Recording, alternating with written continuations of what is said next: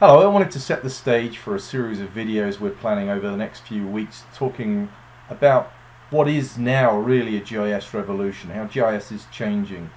We've written some articles in our blog which have met with considerable response from people reading them. One of them is what you look at on the screen here, is so you want to integrate your desktop, web and mobile GIS apps.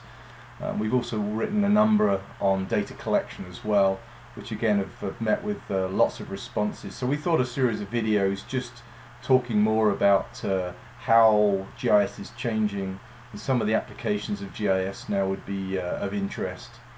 So the kind of things that we're going to be talking about really are mobile, their web, and their desktop as well, and how now we can integrate that world together using cloud technology.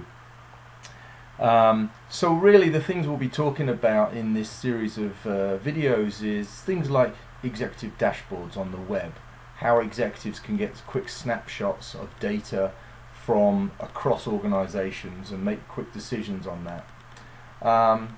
We're also going to be looking at specific web applications as well, like the one you're looking at here, how we can now use JavaScript in particular to build quickly very focused applications which are for use on the web.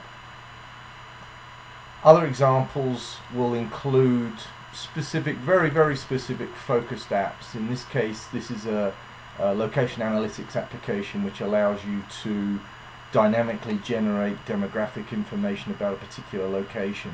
Very useful in the commercial world. So we'll be talking in more depth about these type of applications which are web and focused and are leveraging cloud technology. Finally, we'll probably be talking a little bit more about some of the ways that users can actually get access to very specific web applications and mobile applications which are GIS targeted, in this case ArcGIS. So we'll talk about Marketplace, which is a portal really to access and get at very focused applications which are targeting the ArcGIS Online platform. On the mobile side of things, we'll be talking specifically about some of the mobile applications that are out there that we find useful, some of the ones we've released and some of the ones that Esri have released as well, and others. So we'll be talking specifically about data collection. We'll be talking about the offline editing application that we've got out there in Marketplace, which allows you to go on and offline to do your editing. We're also going to be talking about Collector as well, and contrasting, comparing Collector now with offline with something like our applications which you're looking at on the screen. So those are applications which are installed applications. These are applications you're going to get from the Apple and Android stores. We'll also be talking about web applications. So we can now build applications which are called responsive. So we can actually build the one application on the web which looks good on a tablet like you're looking at on the screen here, and also looks good on a phone. So this same application would look good on an iPhone as it does on this iPad that you're looking at here. So we'll talk a little bit more about responsive design and how you can build one application now, one web application which runs across all devices.